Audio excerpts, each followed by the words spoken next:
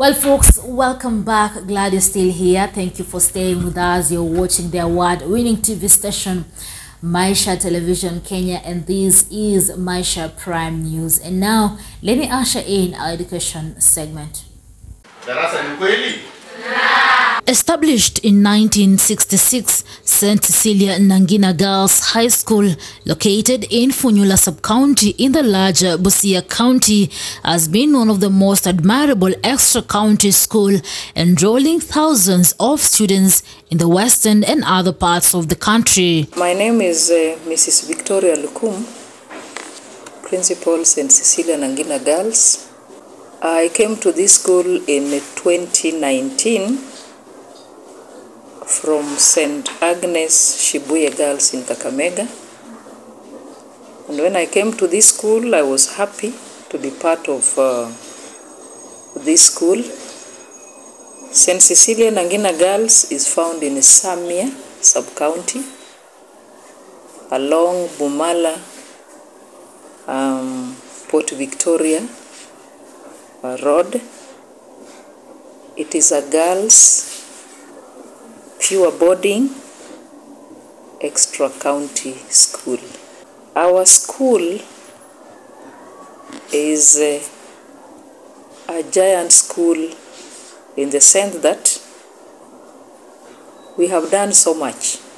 Number one, we have a population of 1835. We are a 9-streamed school, but currently our girls are in 7 streams because of lack of many other classes.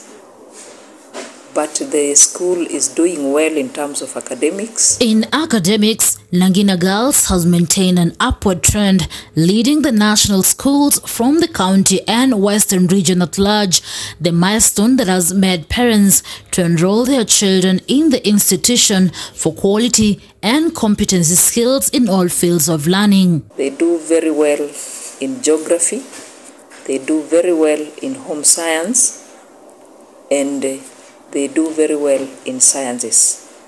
Like in computer, we had a mean of 11.7, and that was our best performed subject. And the rest of the subjects are also doing well.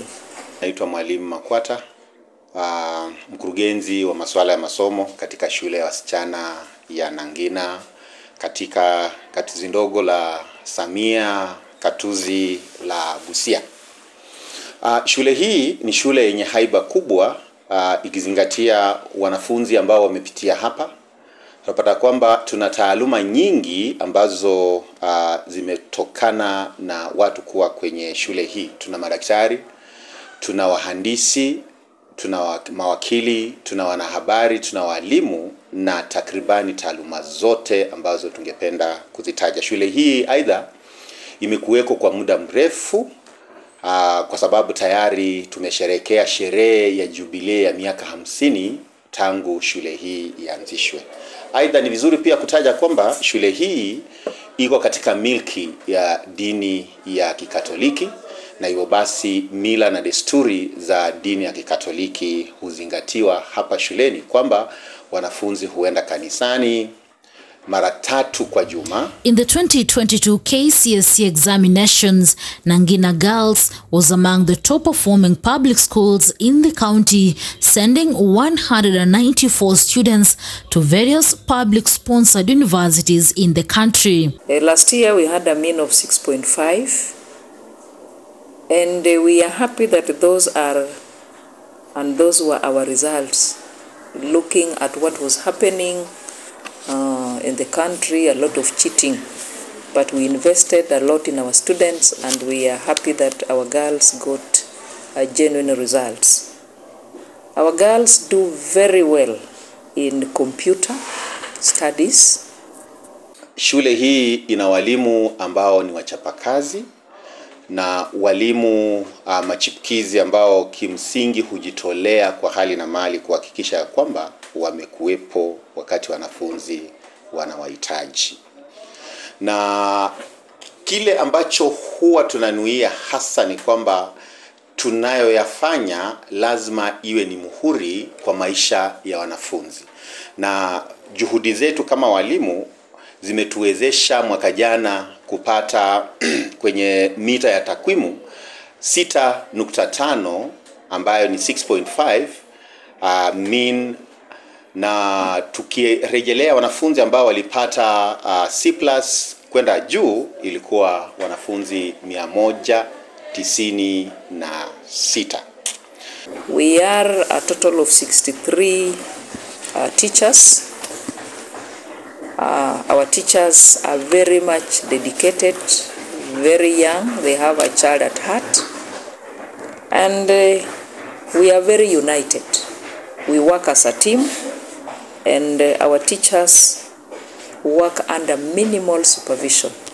And I'm happy because this is one school where every other parent from Samia wants to bring their children to be part of this school. So the modern and attractive structures in the school has given the school new phase and conducive learning environment. The recent project in progress being the multi-purpose hall with a capacity of over 2,000. The environment is very friendly. We have cabros that we have laid to ensure that when it rains there is no mud. When it is dusty, we are not having a lot of dust around the school. And it is a courtesy fee payment of some of our committed parents. Right now, we are doing a major project of a multipurpose hall. It is last phase on finishes, and this is a hall that can carry 2,000 students. And we know when it will be over, it is going to give the school a major facelift. We have had constructions of classrooms, and this is courtesy our parents. And the World Bank has also come in to assist us in construction of 4 classrooms and a laboratory.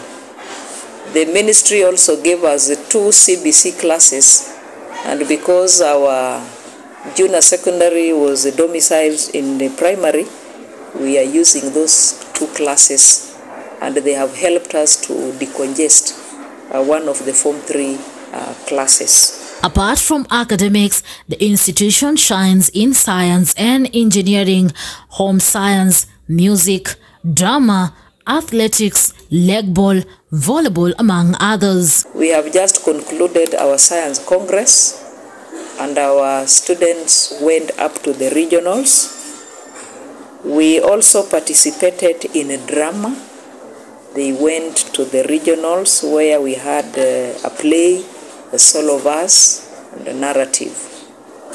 And then currently we are participating in games, and we are going to the regions. Our team was number 2 in basketball after Chakol girls. So we are taking around 4 teams. We have basketball, we have volleyball, we have soccer, and then we have badminton.